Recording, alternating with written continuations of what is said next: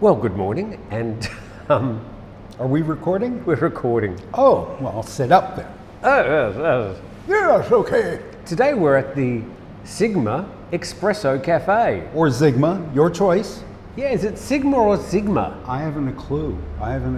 It's the Greek symbol out the front, which is Sigma with a hard S, yeah. but they've taken a bit of a turn on it. This is a really, really nice coffee shop. Very like contemporary, minimalist, excellent coffee. They've got pastries as well. And it's really, really early on a Sunday morning, so they open up.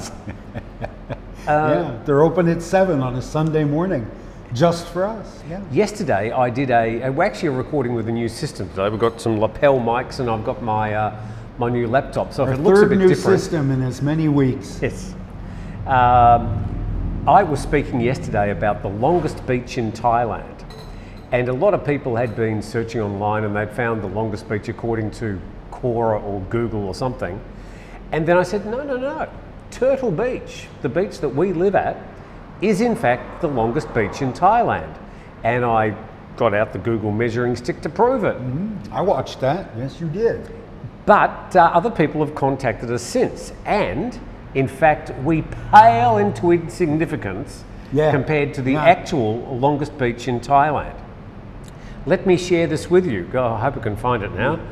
And remembering that thousands of generations have grown up, well, hundreds of generations have grown up on this beach, not knowing any other beach in the world, exists, so to speak. And so it didn't matter to them.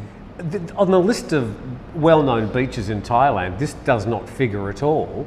But if you see it on the map, it's quite obvious that it is indeed a very long beach, and it's called Prak Mueang Beach. Prak Mueang, or Mueang as we are, I don't know, beach. Which is in Patalung, and sort of edges into the Songkhla province as well, on the Gulf of Thailand. And it's so it's down south. Very nice. Well, I don't know if it's nice, I've never been there, but it is a very, very, very, very long beach. About 100 kilometres, I'd estimate on Google. So if you are looking for the longest beach in Thailand, we've done all the work. The argument's over. It's the Prak Mueang Beach. Listen, if you live on Prak Mueang Beach, I've got to believe in this day and age, with more than 100 kilometers of beach, there's a Farang living there somewhere, or a native English speaker of some sort. If you live there, did you know that yours was the longest beach in the world? Yes. in Thailand? Did you move there for that reason? What do you do on the longest beach? Why would you move? I want to move to the longest beach in wherever. Well, if you are a drone pilot, let's say, you need a lot of room. You fly battling kites competitively. If you've got to think about size. Or you married a woman or a man from that area and you moved there wherever it was. There's a lot of people living in the outskirts who just moved there because that's where she was born. At any rate, let us know what it's like. And how do we pronounce your Mueang? Ours is Mueang, meaning tin mine. The other one means? Don Mueang means civic entity. The Don Mueang Airport, Mueang in that middle tone, I think. It just means city or town. Mueang, Mueang Thai, the nation of Thailand, Mueang Thai. Now we're speaking about the longest beach. Somehow you found the smallest duck. What happened? Yeah, this is Bob on a Sunday morning. This is Bob. The duck is the reflection of Bob's psyche at any particular moment, and usually he's big and boisterous and loud. This morning on a Sunday morning, he's more quiet and reserved. But the duck exists. Bob the duck exists for him to shut me up when I start rolling. I don't know if I'll do that this early on a Sunday morning. Might get a good use today. So yeah, anyway, Bob is there, even though you can't see him. I think Bob is a reflection of your brain size sometimes. A lot of people watch this show in the hopes that you will duck me. When I get going, he squeaks the duck and I shut up. Well, there you go, duck, because in radio terms, when you do turn the mic off just quickly, that's called ducking the mic. Is it? So yes, there is I'll be damned. Historical precedence. Look at me being relevant for once. What happened to your shoes? Now, you lost your shoes yesterday. What happened with that? My brand new shoes. Well, in the mornings. You've only got 2 pairs. In the mornings, I'll either ride, yeah, true, but these were the new ones. I'll either ride the bicycle down to the old tin mine and walk on the beach, or if I'm feeling particularly lazy, I'll just walk out of my front door and walk to the beach and walk, as I did yesterday, down to the inlet. I don't know how far that is, a few kilometers and back. So I'll wear my shoes to get across the grass, because at this time the grass is, this particular week, the grass is after the festival. Oh boy. There's broken glass, there's all sorts of dead nasty bodies stuff. Yeah, old food and dog remains and perhaps even human sanitary waste on the grass behind where the big marquees are. Smell quite a lot of that human sanitary waste on Monday. Well, you could, week. yeah. So anyway, I wore my shoes to cross the grass. When I got to the sand, I kicked off my shoes. It's difficult to walk for 6-7 kilometers in flip-flops on the sand. So I go barefoot. And yes, I've seen needles on the beach. I've seen broken glass, spiny pufferfish. There's all kinds of things that can damage your feet, and I have stepped on stuff, but it's just way easier and way more pleasant to walk barefoot. So I left my shoes at the edge of the sand.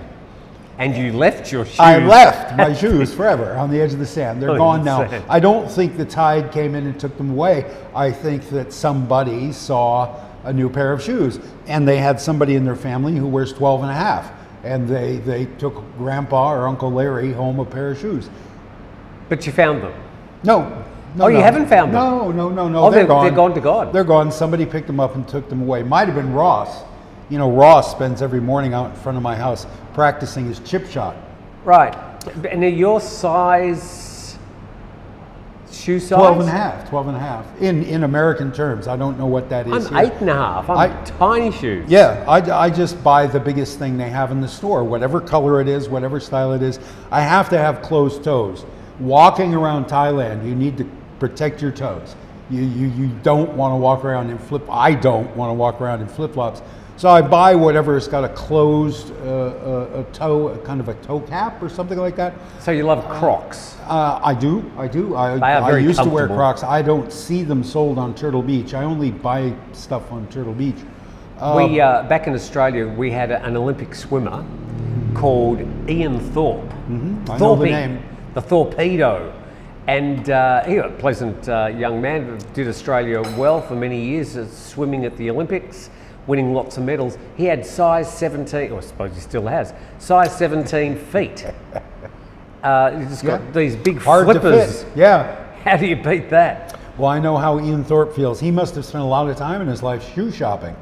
You got to go in 5 stores to find a store that's got 17 and a half. And then I'm sure, just like me, Ian Thorpe bought whatever they had. Whatever they had at 17 and a half, that's what he was wearing to work. It's the same problem when you go to all these markets, or even just the sort of the small stores in town to buy a shirt or something. There's nothing bigger than a, no. Well, they call it an L, but it's a Thai L, which is about the same as an XX, sort of an S2, like a small Thai. L for large pygmy. Yeah, I could usually get one of their shirts around my left arm, and that's about it. Yeah. So, thus the checkered shirts that I always wear. There's one place in town that sells shirts of my size, and they're all plaid, and thus the plaid shirts that I wear. Well, there's method behind your madness. There is, for once. Now, a bit later on, we're going to be talking about the different types of expats here in Thailand, and see which category that you fit into. Yours too. We're both very different types of expats. I'm a hard-working, earnest, law-abiding foreigner, and Steve isn't. Capable, successful, and I am none of those things. I am successful. I am successful here because... You found Turtle Beach. I found my Turtle Beach. That's success. And I set the bar where I know I can achieve success. Thanks for telling me that I got my glasses on my head, by the way. Oh, you have your glasses on I got your my head. glasses on my head. Am I wardrobe now? Well, am I wardrobe? Clearly not. Yeah. Oh, man, the glare. At any rate, yeah. Ha ha ha. That's never been said to me before. True, mea culpa. So you're going to grab your notes, and we'll go through some of your things. And we're going to be looking at the 10 different types of expats There's the expats that make the same joke 50 times a year and expect the same level of laugh. Wow, we're a little brittle this morning. All right, so before we get to that, we'll do Steve's little random notes. These are just things I write down during the week. On Norell's notebook. In Norell's notebook. And, the first one, there was a lot of talk about daylight savings time. We have this thing in America. Well, other countries have it as well. Do they? Yes. Oh, I'm not aware of other countries. But yeah, we have daylight savings time. Some people hate it, and some people are perfectly ambivalent about it. Hey Siri, where was daylight savings invented? I think we can claim that. Could be interesting. In 1895, New Zealand. Oh! Hey, congrats, Kiwis. Entomologist and astronomer George Hudson made the first, then I have to go, there we go, so it's New Zealand. And they're one of the first countries for each new day, because they're the date line is right there. They're the first people to see the calendar click over. Yeah. We had a huge controversy when they introduced daylight savings in Australia, probably during the 70s or something, and all the farmers were saying, it completely disrupted the cows. And other people saying, mum saying, no, we can't have it because it'll fade the curtains with all that extra daylight every day. But I used to enjoy it as a Melbourner. We used to have, because we're sort of quite south, and so by the time the sun set, with daylight savings, it was around about 9 p.m. So those long, hot summer evenings are great memories. How did it go in Iowa? Oh, I suppose... do all the states do different daylight savings? No, I think it's a national thing. And I did not grow up on a farm, but I went to high school with a bunch of farm kids. I imagine that they appreciated it because, yes, you do get to, when you're working, when you're out in the morning feeding your cattle or whatever you're doing, now you get that hour of sunlight rather than in the evening when you're just lounging around the house. So I imagine the farm people enjoyed it. Me, in my life right now, I brought it up because there was all this argument every year. And the majority, I suppose, of my Facebook friends are Americans. And in our culture currently, it's one of those things that divides the nation. And some people see daylight savings as a whatever, and some people see it as not. And for me, I see, it's one of these things that for the past 18 months, I see it going on in social media, and I think, my God, did I ever care about that? Was there a time in my life when that mattered to me? Because now it doesn't. Now I get up when I wake up. I go to sleep when I go to sleep, and I have no cattle to feed. I have no job to do. I am just kind of floating leisurely through retirement and very happy to do that. And in Thailand, they don't have daylight savings. The 77 provinces all have the same time, and it's the same time all year. And if it wasn't a conversation in social media, I wouldn't be aware of it. I don't wear a watch. And I don't know that many people, except collectors, I suppose, I don't think many people wear a wristwatch. You don't see or a former deputy PM that used to have quite a large luxury watch collection. if you would like a favor from this gentleman. Donated. They were donated to him. Yes, of course, they were donations. Yes. That's fine. Allegedly. My son collects designer watches. He loves to wear a wristwatch. Here's my watch. Yeah, I think it has moved to this. Which is less convenient. If all you want to do is know the time. You'd look a bit silly walking around like that, wouldn't you? It would be. Well, but people wear a version of that on their wrist. But my point is that it takes longer to fish that out of your pocket and look at it. But we don't ever have to fish it out of our pocket because we're all constantly looking at it. So it is more convenient now simply to look up in the corner of the phone and see what the time is than to go like this. But yeah, I don't see people wearing wristwatches, and I certainly do not. I don't need to know the time unless I'm meeting you at 7 a.m. on a Sunday morning. So in the past, if there was some transgression or crime, the police say, what time did it happen? They said, sort of just after 6 or maybe sort of sometime after 7. But these days people go, oh, it was 6:38, because they've just been on their phone 5 minutes before and they know exactly what the time is. Or there was somebody there recording the crime, because now there's always somebody there with a phone and there's a timestamp on the file, and you know exactly when this took place, or the police would know exactly when this took place. It's a brave new world. In Australia, with daylight savings, we have different states and territories, and the different states have got different daylight saving start dates, and it just causes all sorts of mayhem. There's an area, for example, up in northern New South Wales, southern Queensland, it's Tweed Heads and Byron Bay. There's all these, it's quite populous around there. And so you may very well live, if you're working in an office in one state, you could be living a kilometre away in another state. Sure. But suddenly you have to get up an hour earlier to get to work because that, anyway, and airline schedules, and it causes all sorts of problems. And I don't know if they've ever got it sorted out. I haven't been there for 13 years. I don't know what they do in Australia anymore. I know that the last 8 years of my working life, I worked at Fort Bliss in El Paso, Texas, but I lived in Las Cruces, New Mexico. Broccoli is legal in New Mexico. It is not legal in Texas, certainly not legal on an Army base. But a lot of my coworkers knew that Steve was crossing the border back and forth every single day, and so every now and then I would come on the base with various bits of contraband in the car, doing favors for my coworkers, and it was that, you know, living on the border. My ex-wife's family up in Renong, they're all smugglers. I don't know what they are now. I've had no contact with that family for, 25 years. She smuggled you. But they, you know, Ranong is right across the river from what used to be Victoria Point in Myanmar. Now it's called Gotong. At any rate, croissant. You know, going back and forth across that river all the time, because there's all these sanctions on Myanmar. I used to do it for visa runs. Yeah, visa runs. 30-minute boat ride. Very pleasant. When we would visit my ex-wife's family, or we went up there, both of my children were born in Ranong, and we would hang around for a month up there each time. And it's just a day trip. You want to go have some good, they had really good Chinese restaurants in Burma in those days. I don't know what it's like now.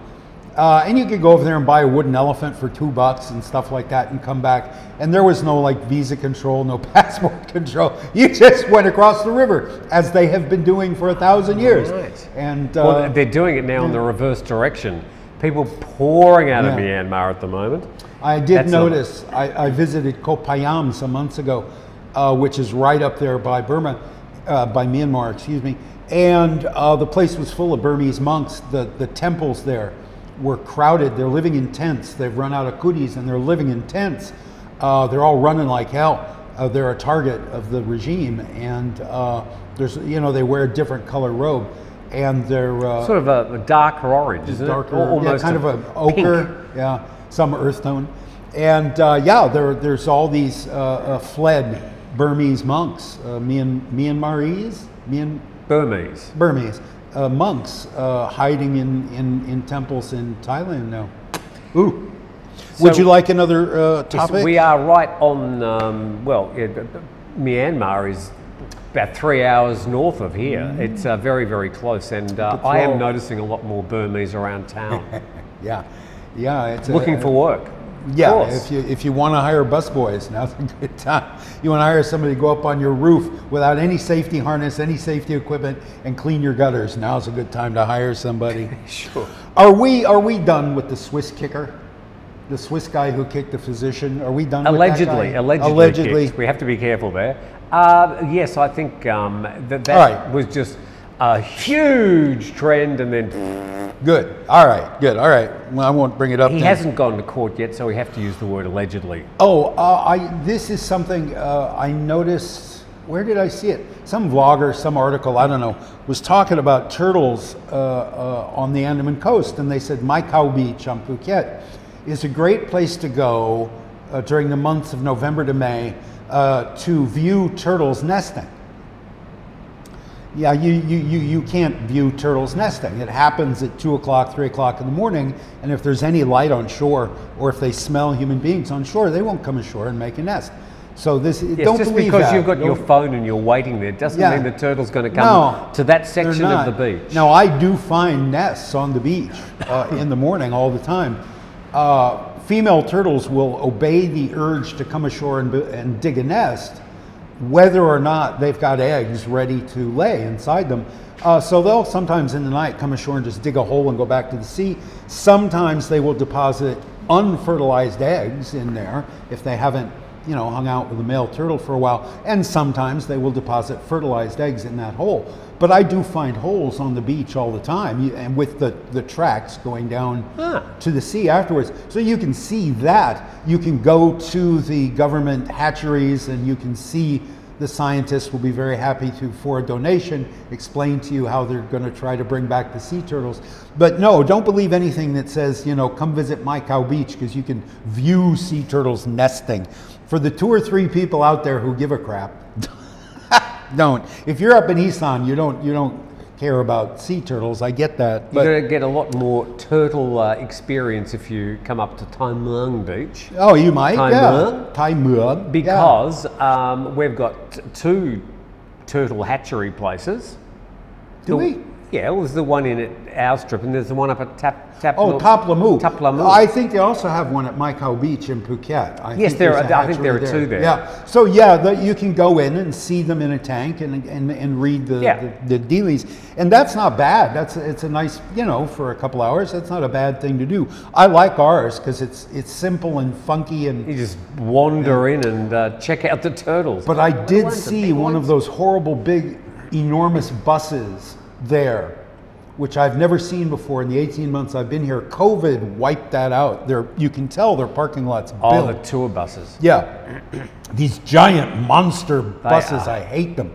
And we never had any of them so far in 18 months in Thai Muang because COVID ended all of that. Now you are allowed to pack 90 people cheek by jowl in a bus again. And so I saw one at our turtle hatchery, which I think means our turtle hatchery, which I think means a couple different things. One, that they're going to close off the back of it. They're going to reopen the show center, the aquarium in the front, and they're going to close off the back, and you won't be able to just wander back there among the tanks anymore. Do you think so? Yeah, I would. If I was running the joint, yeah, I'd keep all the tourists up in front and hit them up for 500 baht to come in the aquarium and listen to a graduate student speak about turtles. I would do it that way. And it also means we're going to see those big monsters on our main street, which our main street's only about 4 feet wide, and we're going to see those big bad boys coming down the street. No, big buses. Oh, okay. Big horrible. Oh, I'd love to see some turtles going down the street. Oh, we had spoken last week about red flags, and before you move on to that, with the cutting through the pregnant pause, just a bit of housekeeping. Firstly, we just want to do a shout out to the beach bums in the Philippines. Right, yeah. Who gave us a shout out last week on their, I think it was their preliminary premiere program. Their very first attempt at it, yeah. And they said they're going to try and do the same thing. Well, I don't know how, because we're not involved. We're not there. Yeah, it's doomed to failure. No, I wish them all the best of luck. They got 3 dudes. We got 2. They got 3 grumpy old men. They call themselves the Beach Bums. Very cool guys, and they're sitting literally on a beach in the Philippines, waxing lyrical about life there. So it would be very interesting to watch. I have no idea what they talked about. I could not understand. They do have very thick, some kind of UK accent. Sort of accents. I could not understand a word these guys were saying. I'm sorry. And the sea view behind them was just brilliant light. There wasn't enough. You know what I'm saying? You couldn't actually see the ocean, but those are technical things they can work out. Well, we're into program number 51, and we still get all the technical things wrong. So true that. We spent 15 minutes arranging the cafe tables. arranging the cafe. Yeah, just go over that there. much. Yeah. Yeah. Yeah, the sound of scraping metal stool chair legs across the tile floor was very loud. So hello to the Filipino beach bums. The beach bums in the And Philippines. we should also mention that Steve's got his own YouTube channel, thank you. which is Steve Ross, and there's an E on the end, and it's probably one of the most famous and most successful YouTube channels in the world. Oh yes, I think so.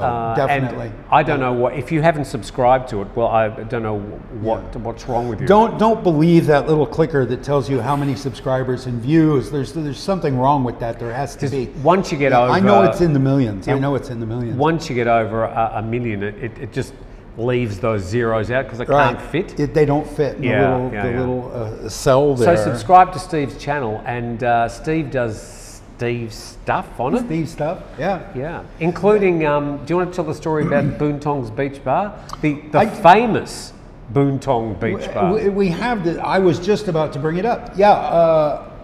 Tell us about Boontongs Beach Bar, Steve. There's a playlist on my channel called Boontongs.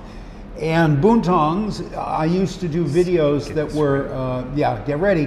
I used to do videos that dramatize short stories that I've written about Thailand. I have 5 books for sale on Amazon. I used to work for the Nation newspaper, and I've written books about Phuket and stuff.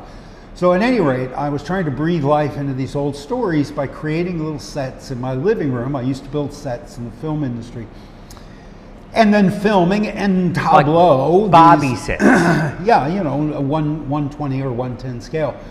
And I've stopped doing it because it's a lot of work, and I'm reminded that I am retired now and I don't need to work that hard. But it's there, and it is a place on Google Maps. Boontongs Beach Bar is a place on Google Maps. It only exists in my head. But it's got some great reviews. It's got great reviews, and the other night, 2 fellas from America showed up. They had taken They had taken a taxi from their very swanky resort on the beach, down the beach, about I don't know, 3 or 4 clicks down the beach, Natai Beach. And they had come in the hotel taxi, and he dropped them off outside my house at about 8 at night. And I'm literally putting on my pajamas. I go to sleep at 9 o'clock, come hell or high water. Do you have elephant print jammies? No, but I would love to have a pair if you're thinking about a birthday gift. I wear XXXXXL. These 2 guys show up. The taxis dropped them off. They're in the middle of that deserted beach road. It's darkness in every direction. My house, they come and knock on my door. Can we get a beer here?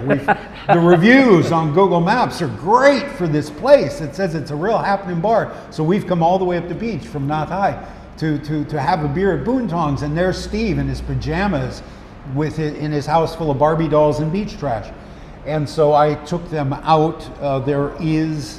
We have up the road from me 2 karaoke joints, which are the local commercial sex industry.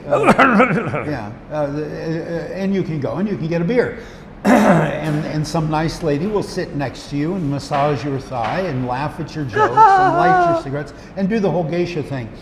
And so I took them up there to those places, and we sat for a couple hours, and I had a Coke and about half a pack of cigarettes. And these 2 guys yucked it up. They bought, I think, 16 big quarts of chang for them in the room. They were buying drinks for all the ladies. And they became very popular. And I sat there and did that. He says he thinks you're very pretty. Tell him I said thank you. Where does he come from? He says he comes from America. How old are you? She says she's 19, but she's got a granddaughter who's 19. And you know, and I'm doing this back and forth, but everybody had a good time. The girls got tipped huge, and the boys got a story that they can go back to the office. They came here to golf. I suspect they didn't get what they were going for. Well, it was offered. They declined it because it would have meant taking these women either to one of our local short-time hotels or taking them back. Are there any? Yeah. Local short-time hotels? Yeah, there's one right like 50 meters up from the karaoke. And all these bungalow complexes that well, I don't want to mention names. Really? Oh, okay. Yeah. You can, they don't live on tourist trade. Now that one, the resort, is huge. They've got like 40 bungalows because during COVID, they were hired by the government to house quarantine patients, and they took that money and they went from 20 bungalows to 40, and now, I don't know who they're renting them to. But yeah, they would have either had to do that or take them back to their hotel, and they wanted to, I think, to take them back to their hotel. But I said, probably, you know, your fancy hotel has a no joiners policy. She would get turned away at the door. I don't think you could do that. So I think the two of them had enough exotica for one evening. And, you know, my experience of Thai golf resorts, the caddies are very open to interpersonal relationships. They've got you all alone out there for 18 holes, and they will flatter you and tease you and flirt with you, and who knows out of that what dreams may come. So that woman is stunning.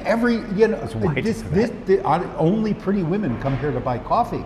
It's amazing, this place. But at any rate, yeah, they went home alone, but everybody was happy. The girls got tipped huge and they got drunk. They drank a lot of beer. If the Phang is ordering it, you got to drink it.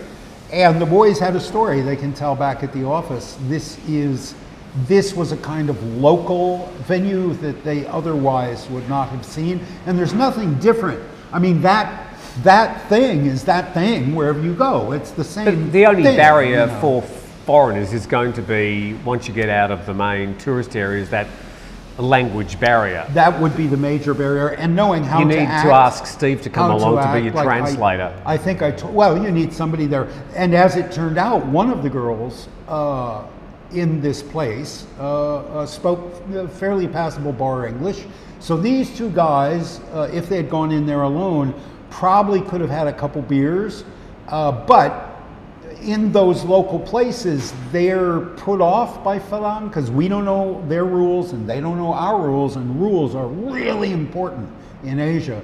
Oh yeah. And for instance, the young lady who sat next to me,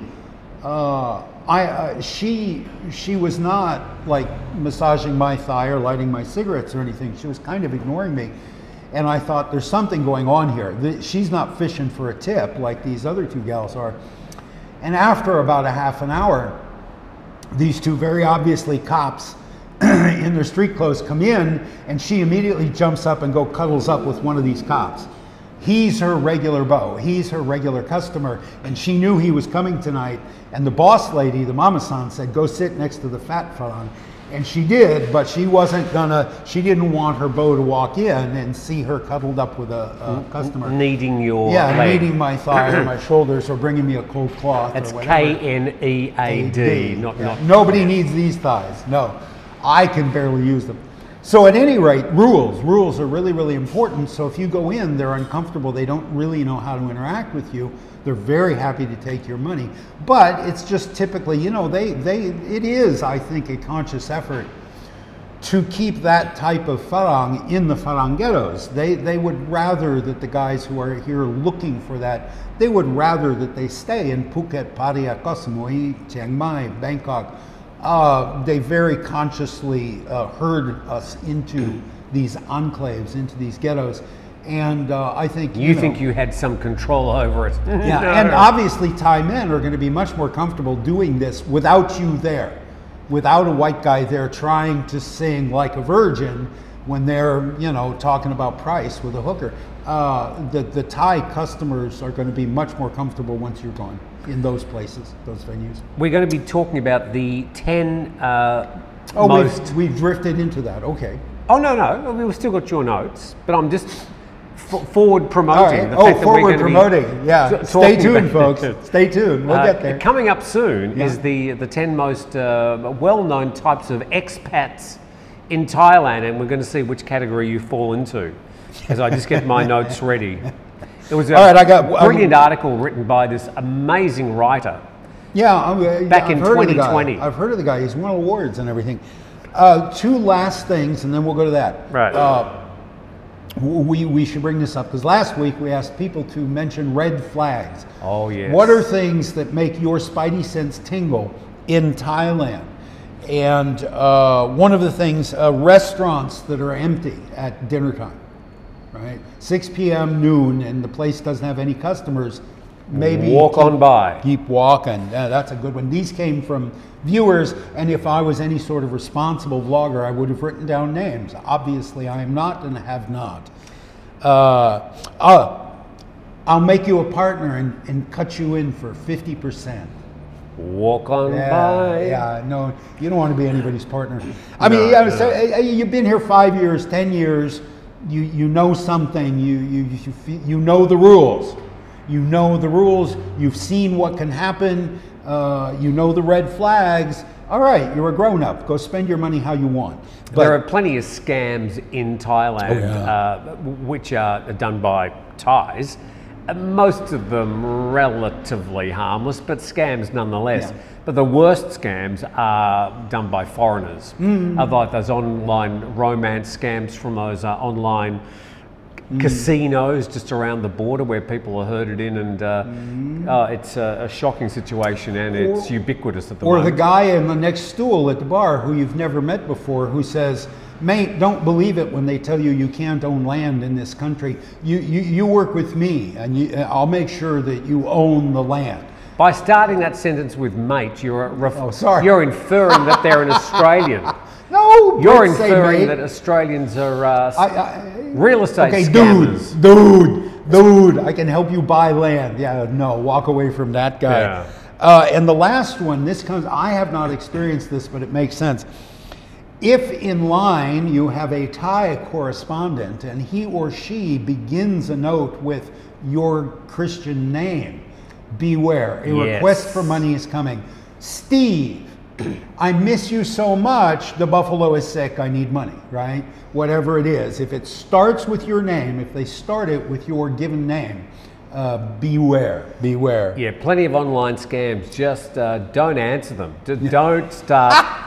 Even if you're bored, don't start the conversation. And I don't care how much you love her. You know, if she's asking for money, get out of love her mode and go into businessman mode. Or he says he loves you.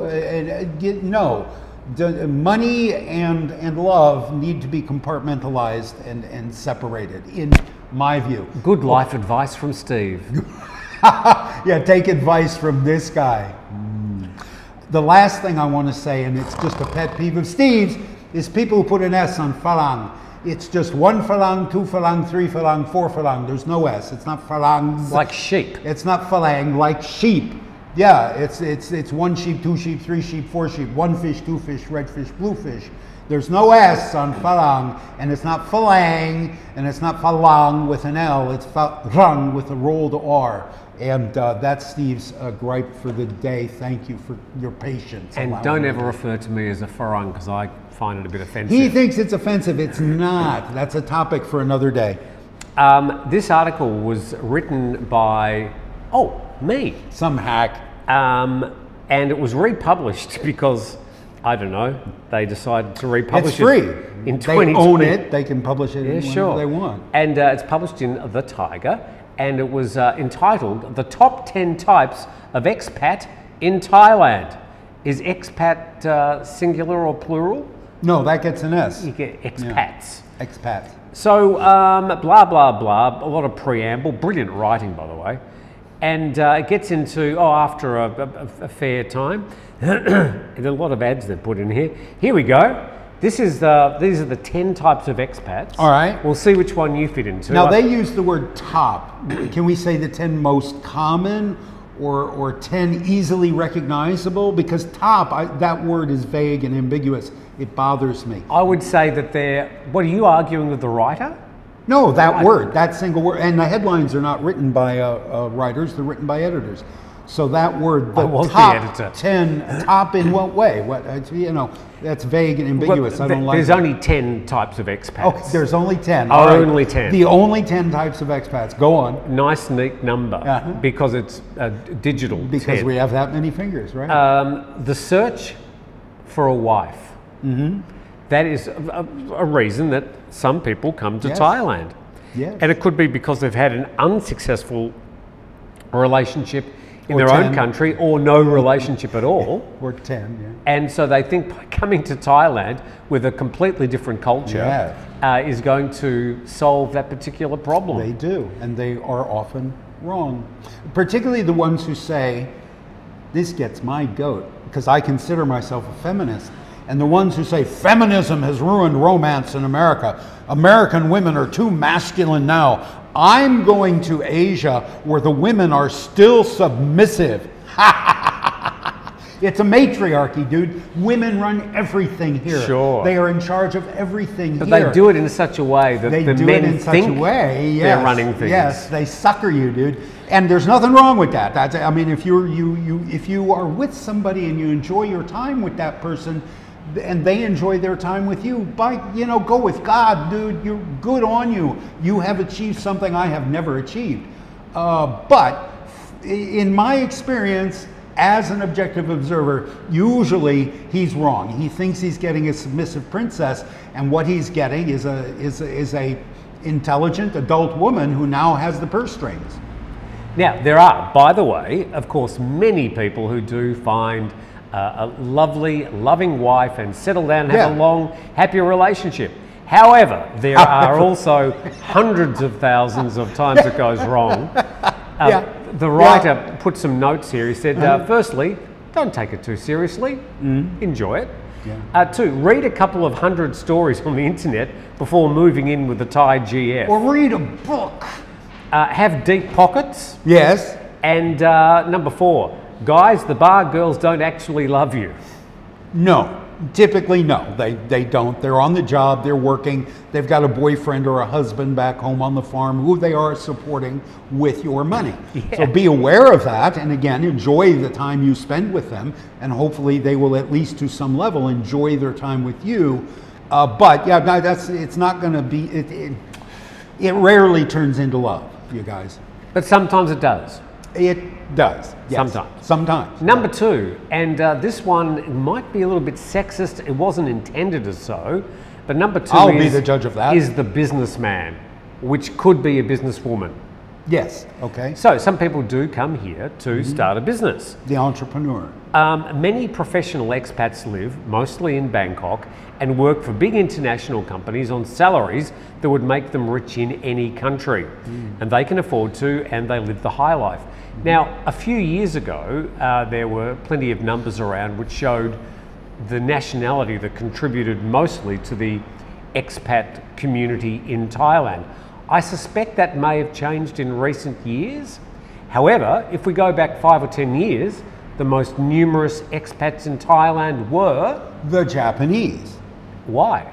The auto industry. The auto industry, yeah. Because Hondas, Mazdas, Toyotas, who have I missed out? Subaru. Daihatsu. You don't have to say it like that. I must have missed another one. Anyway, those are big Japanese companies, and now it's a lot of new Chinese EV companies are moving into Thailand for car manufacturing, and they've got battery plants being built. So I think the reason for all those expats coming to live in Thailand for the auto industry, that the nationality might have pivoted somewhat. However, a lot of businessmen. Now, number 3 is you. The Steves? The Steve. Number 3, people called Steve is one of the most popular. No, it's fat not. Guys with skinny legs. Number 3. Are you going to read it? I'm sorry. Retire. This is why rehearsal is so important. You need to show up for rehearsal. Actually, we did rehearse this. Retirees retiring in Thailand. We actually should admit, we recorded the program yesterday, right here. Yeah. And we got to the end, and it did not record any sound. In fact, don't play with the cable, given the problems we had yesterday. So we've done 2 shows this week. The old we've Yeti. Done 2 shows. Yeah. Thrown the Yeti out because it's been causing problems. Don't throw it out. Put it on a shelf. That thing has earned a place of distinction. It's going to be painted gold and put on the shelf. Oh yes, God yes. So retiring in Thailand. Yeah. Number 3. Obviously, there's a lot of people that come to Thailand to retire. They've worked all their life. They've saved up, or they might be getting a pension. Yes. And they come here and they legitimately retire. and they live out their life sipping long, tall glasses with coloured liquids with a little straw and an umbrella on the top. We tip fa-la-la. We sip coffee by the sea. Tip fa-la-la. That's what we do. Sip other things. Or make YouTube videos. Yeah. Or collect trash off the beach and glue it to other trash and hang it on the wall. Yeah. Do you think the whole notion of retiring, I think, has changed a lot, certainly since my father retired, where in those days you sort of work, then you stopped and then did nothing and were dead in 5 years. Yes. But these days I think retiring is really just the start of a new part of a new chapter, a new part of your life. From your lips to God's ears. I hope, certainly in my case, yes. And I think part of that might have to do with the fact that we have better public health now. Most of us reach retirement age still with our faculties, still with a certain amount of physical health. There are exceptions. Yeah, there are exceptions. Yeah, can I bum a cigarette? Yeah, but I think for the certainly in my case, and I can only speak subjectively. Yeah, retirement is not the end of something, or not the end of it all. It's the end of that period or chapter, and the beginning of a new thing. And ain't that grand? Aren't we lucky to live in this age and in this kingdom, and to have my government pays me specifically not to work. Thank you, Uncle Sam. First thing you've done right. Now, it would be interesting. What would your life be like if you were living in Iowa on, I don't know how much money you get from the government, but if you were getting that same amount of money and spending it in America, where would your life be in the scale of good? I would be sleeping on my mother's sofa. Really? Oh God, yes. Yeah. Oh no. I get $1,500 US a month in El Paso, because I had thought about, like I said, I would drive 90 minutes to and from work every day from New Mexico to Texas. And I had thought about getting a cheap one-bedroom studio in El Paso, so that on those days I don't feel like driving all the way back to Las Cruces. I could just crash in El Paso. So I went around and I looked at it. It's an Army base. There's all kinds of small cracker box apartments around it for the young soldiers. And the cheapest, crappiest, worst thing in the most terrible neighborhood was $700 US a month. That doesn't include utilities. That doesn't include insurance, that doesn't include food. That's just for your rent, $1,700 a month. So that's almost or virtually half of my retirement income just for a place to lay down at night and sleep. And everything else is 2, 3, 4 times more expensive. Healthcare. I just paid out of pocket for a hernia repair, 10,000 baht for an inguinal hernia repair. Three nights in the hospital, surgeon, anesthetist, everything. 10,000 baht, that's 300 US. Yeah, I could never do that. I'd have to opt into Medicare, and that's the other half of my insurance. Squeak the duck, I'll shut up. All right, I'm shutting up. Anyway, anyway, that was number 3. Number 4, this is... I suppose a way that people can, if they enjoy Thailand, they can actually find a way of staying here besides, well, there really aren't that many visas if you're young. Yeah. So they teach English. They teach English. Badly. As some of them are not even English speakers. No. They teach English. A bunch of bums teaching. I mean, there are some qualified, competent, capable, dedicated teachers teaching English in Thailand, and if that's you, kudos to you, and I appreciate your work. If you keep on playing with that cable... Sorry. But yeah, it has all... I did it for a couple years when I first came, and the best gig is in the hotels, bar none. Teaching English in the hotels is a sweet, sweet gig. But for the most part, it's a place where everybody says, oh, I speak English, so I can teach English. And in Thailand, you can. Typically, historically, they would hire any white face to teach English. And there's a lot of really bad English being taught, but it's a way to get a visa and stay. But then you're dependent on your employer. The day you lose that job, you've lost your visa. And in many ways, it's not particularly well paid. No. You usually get paid more than the Thai teachers, but still it's No, most people do it for the visa. Yeah, I think for sure. most people who teach don't teach for the income. Some do, again, some do. Now, some people do legitimately come to Thailand for, number 5, the entrepreneurial spirit. I suppose I might put myself in that particular I think so, list. yes. This brilliant writer said, the joke used to be that if you wanted to start a small business in Thailand, just invest in a big business and wait a few years. And look, there are plenty of businesses that fail. In your country, there's plenty of businesses, small businesses that fail. And I think the opportunity for success in Thailand is just the same as any other country. If you do your homework and you work hard, you've got a much better chance of succeeding. Probably more homework to be done in a foreign country because you need to get your head around all the local rules, the regulations, and the vibe. I mean, so many people have got ideas for businesses in Thailand. I hear them pitched to me every day. All the time. But I see a hole in the market that I can fill. And some people are successful. You know, I was thinking of that guy you introduced me to at the Junkyard Theatre in Phuket. That guy has been there 20 years and he appears to be wildly successful doing something nobody else is doing. He has identified a need, he is supplying that need, and he's having a hell of a lot of fun in his Junkyard Theatre, and I admire that guy, but he's 1 in 100. So you are 1 in 100. You would fit in this category except you have been successful. Number 6 is the bored wife. Now, what we're saying here is that there are quite a lot of men that may get nice big juicy jobs in Thailand, and they might be the GM of a hotel, they might be running something here or there, but in many cases they bring their spouse along with them as well. And sometimes, because they may not have a work permit, or they wouldn't. If you're playing with that cable again. Jesus, sorry. Yes, I'm sorry. I'm sorry. There's never been a cable before. You play with this. You play with a duck. Just sit there, play with the duck and shut up. And so they end up coming to Thailand and with not a lot to do. And this can, of course, lead to... alcoholism. Infidelity. Or gambling. Other excesses. Watching the Kardashians compulsively.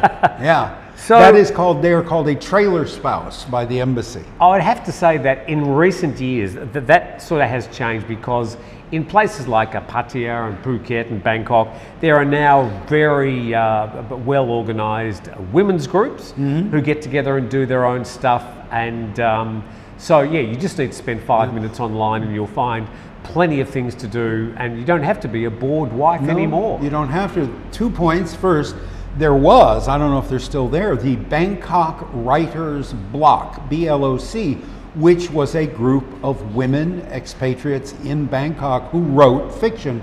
And they have put out 3 or 4 books of collected short stories, some of it quite well done.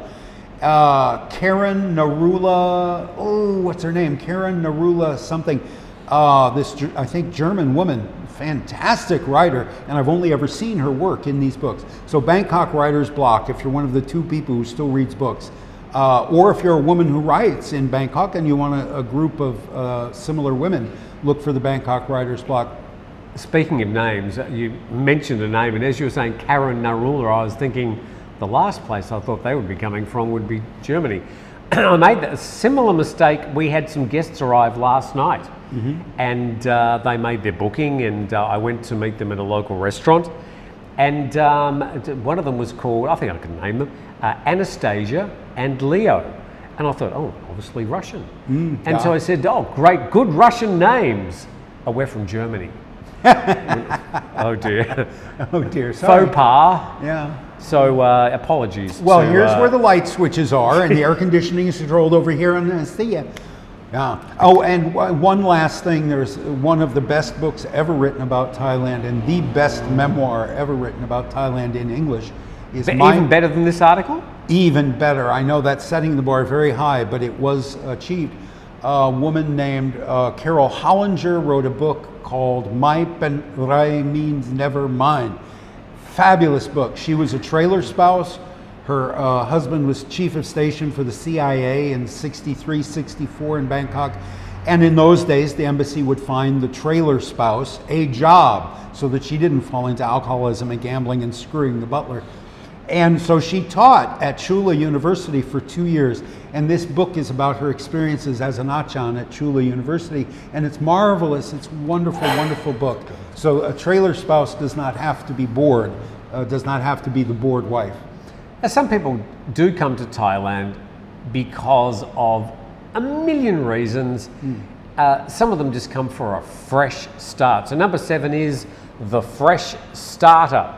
So for whatever reason, Thailand seems to attract its fair share of misfits, vagrants and social outcasts that can't seem to get their act together in their home country. So they come to Thailand, where the cheap booze, beaches and travel brochures have lured them. Good luck. The problem though is that whatever might have been upsetting you or ailing you in your home country is still going to be doing much the same here in Thailand. Might be. So happiness is not geography specific. No. But yeah, that's kind of a catch-all number there. You can throw anybody who doesn't fit in the other 9 categories. We're all looking for a fresh start every damn day, aren't we? Every time we get out of bed, this is the day. This is the day it's going to turn around for Steve. Now, we couldn't have had a top 10 list of the types of expats without the next one that seems to get probably more attention than it deserves. Oh yeah. However, they are well known as sexpats. Bum bum bum. So number 8 in the top 10 types of expats in Thailand are the sexpats. What can we say? The writer, this genius writer, sexpats are notorious and much maligned. So either sexpats are sharing information with each other, or they're getting hacked online by people that just want to troll them. Yeah, I don't know if they're much maligned. Christopher G. Moore has made a career out of writing books extolling the nobility of the sexpat. Many, many, many books have been written and articles and vlogs made about how cool it is to live that life. And that is probably changing a little bit now as the world kind of shifts its attitudes towards that.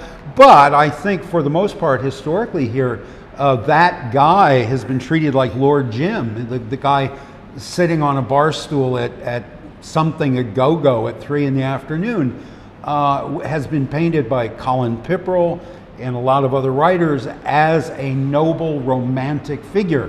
And they're not. They're just, guys with too much money and don't know how to testosterone and who can't make normal adult relationships with women. And this is their workaround. That's all it is. Workaround. There you go. That's what it is. Yeah. Number 9, and I think social media has fed into these people's needs or wants. They are the serial complainer. We're not talking about breakfast cereal here. We're talking about the S-E-R-I-A-L. Constantly. The grumpy old men.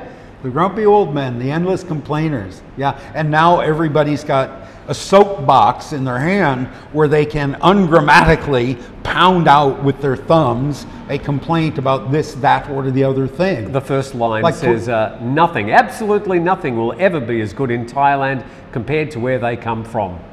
Yeah. So a lot of the complaints are about Thailand. Yeah, guys have twisted their lives into knots in order to arrange staying in Thailand. They've jumped through hoops. They've gone to immigration. They've bribed this guy. They've invested in land. They've done all this stuff in order to remain in Thailand so that they can piss and moan about how people drive.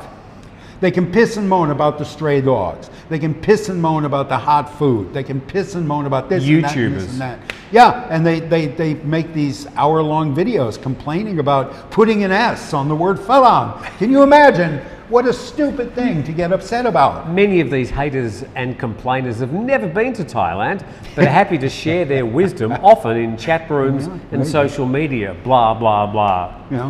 I've experienced the blah, blah, blah. We've got to number 10. All right. But there Drum is roll. there is a 10A. Oh, okay. Because the writer suddenly, when he was writing number 10, thought, he remembered. Oh, hang on, there's another one.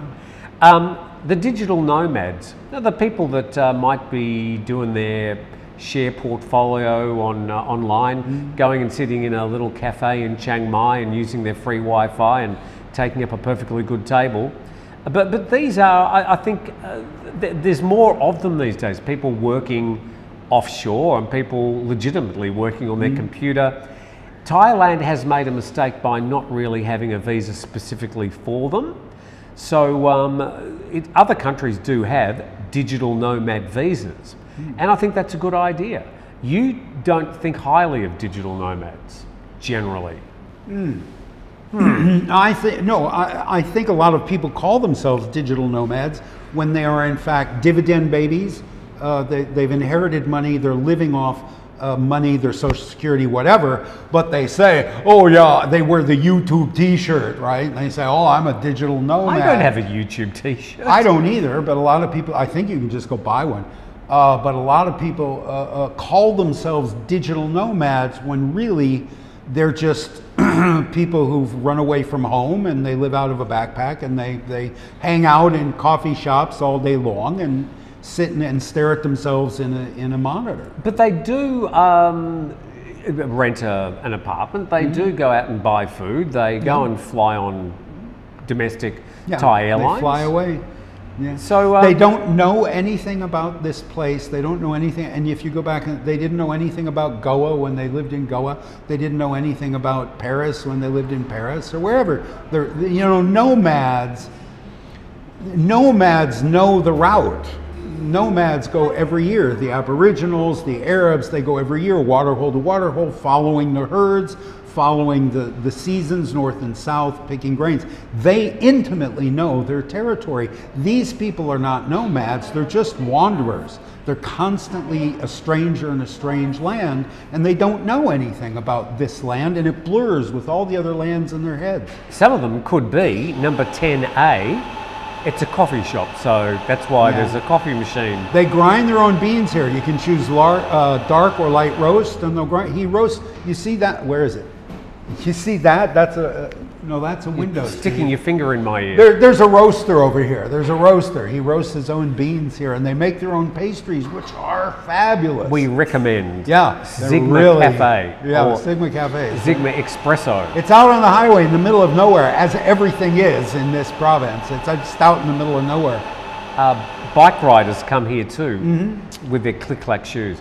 Number 10 is the Keyboard Warrior, and it says they are virtual Library of Congress when it comes to dispensing their opinions and vast knowledge about all matters relating to life in Thailand or anywhere really.